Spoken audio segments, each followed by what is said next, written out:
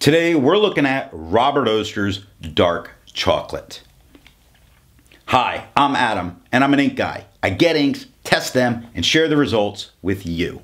Now, Robert Oster's Dark Chocolate is kind of a violet or purpley brown.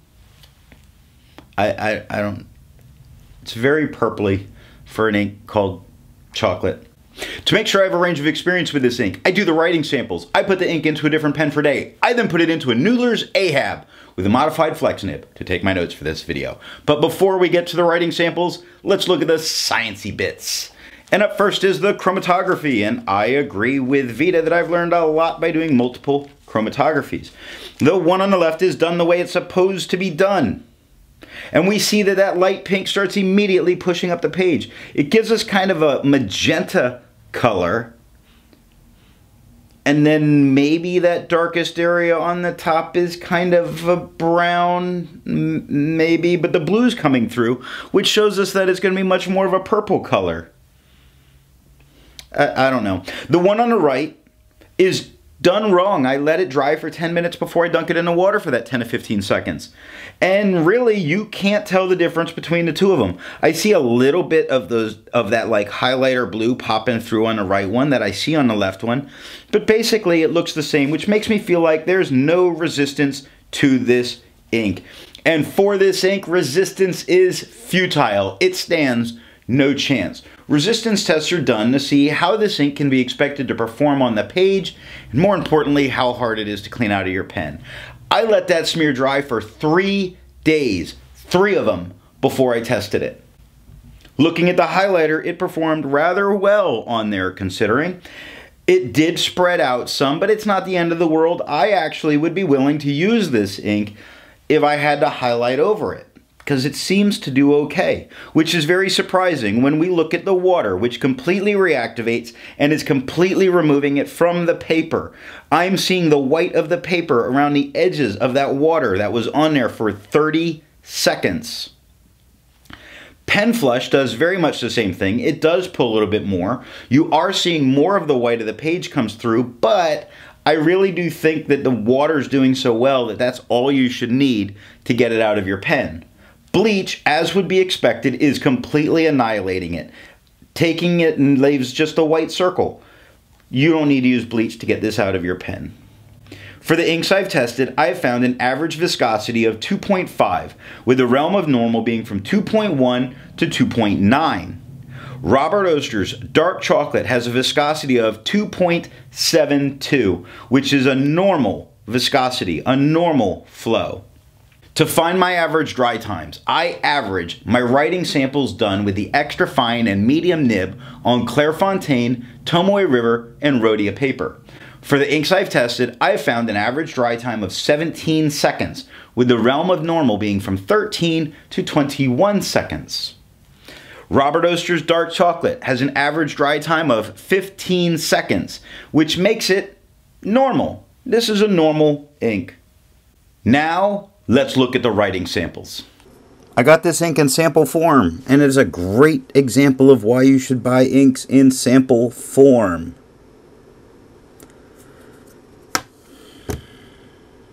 I don't know. The Jinhao 159 with a Goulet 1.1 stub. The Jinhao X450 with a Goulet medium, and a Jinhao X750 with a Goulet extra fine. Now I use these to keep all of my writing samples consistent. Let's look at Clairefontaine. No bleeding, no ghosting. The 1.1 has no feather, no spread, no halo, no sheen. It does have shading in this very fine dark chocolate, violet ink. I've been to Australia. Now granted, I don't live there, and I didn't live there for a long time. I spent like 6 weeks there. Their chocolate looked like everybody else's chocolate. But for some reason, the Robert Oster chocolate line is magenta and violet. I mean, chocolate and dark chocolate. I'm going to push through this. The extra fine has no feather, no spread, no halo, no sheen, and no shade. 9 seconds to dry.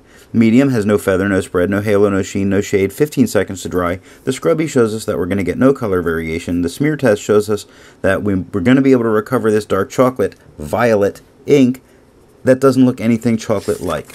So we go to Tomoe River. No bleeding, no ghosting. The 1.1 has no feather, no spread, no halo, no sheen. It does show some shade. You see, I'm going to go ahead and push. Feel like the Micro Machines man here. The extra fine has no feather, no spread, no halo, no sheen, no shade. 16 seconds to dry.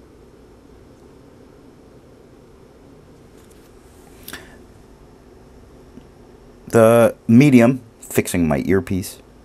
The medium has no feather, no spread, no halo, no sheen, no shade. 21 seconds to dry. The extra fine and the medium scrubby show us we're not going to get any kind of color variation, which we don't. The smear test says you can't recover it because it's Tomoe River. That smear definitely looks like a violet, not a chocolate. Rhodia paper.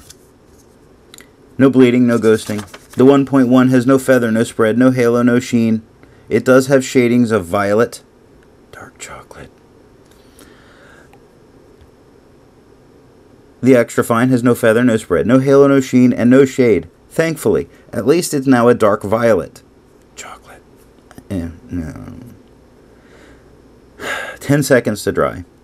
Medium has no feather, no spread, no halo, no sheen, no shade. 17 seconds to dry. I just feel lied to again, Bob.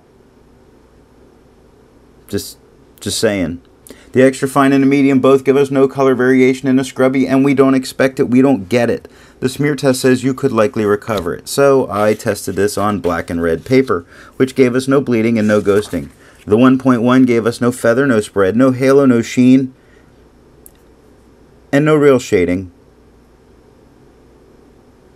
It's not even a dark violet. Chocolate. It's not even. It's a definite violet. Who are you fooling? Not this guy. Extra fine, no feather, no spread, no halo, no sheen, no shade, 7 seconds to dry. It's definitely a darker violet than we had in the title. And an even darker violet yet goes to medium, where we get no feather, no spread, no halo, no sheen, no shade. 12 seconds to dry. This particular dark chocolate, violet, scrubby gives us no color variation. We don't expect to get it in the writing. The smear test says you're not going to recover this writing if you smear it on this paper. So I tested Limon because this paper, or this ink, was basically a loss to me. So let's try it on some paper that's probably a loss. And it's a loss. It bleeds. It bleeds a lot. Even with the extra fine, it does not touch the page underneath. You couldn't use the other side. The 1.1 has feather, has spread. No halo, no sheen, no shade. The extra fine has spread, minor feathering. The feathering's not horrible. It just is a little blurry in spots. Considering this paper doesn't perform very well with almost any ink, that would be the end of the world if this is what you had to use. No halo, no sheen, no shade. 8 seconds to dry. The medium, spread, and it is blurry all over from the feathers. It's horrible. Horrible feathering. No halo, no sheen, no shade. 14 seconds to dry for all of those feathers. I've seen birds take a bath. They dry way faster than that. They swoop down, they get in a little bird bath. They're there for a few minutes, flapping around some. They throw water all over the place. And they fly away. They're not going to do that with soaking wet feathers. But look at this. Soaking wet feathers. 14 seconds to dry. The cat would eat the bird by then. Scrubby for the extra fine and the medium show us that we get no color variation. And we got no color variation. The smear test says we would likely recover it. But why would you want to write with this ink on this paper unless this is the tone of dark chocolate violet that you really like? That's all I have for the writing sample. Instead of finding inks that look like Robert Oster's Dark Chocolate, I would prefer to find an ink that would complement the color on the page. Now, it's supposedly a brown, but it's much more of a violet or purple ink, so it made me really want to go towards a pink type color. And I chose Robert Oster's Pinky because it's a pinky magenta kind of color. That's why it's called Pinky and not pink. Before I give my opinion on this ink, I would ask, if you've enjoyed this video, give it a thumbs up. And if it's your first time here, I would invite you to subscribe. So what do I think of Robert Oster's Dark Chocolate? Think Bob lied to me. I don't like the idea of my chocolates being purple. I could be wrong. I don't know, all the colors of all the chocolates in the world. A very dark brown, a black would work. A brown would work. Violet makes me feel weird. That aside, talking about the purple that is dark chocolate, I don't think the purple's horrible. I think it's a very nice purple or violet ink. Thanks for watching.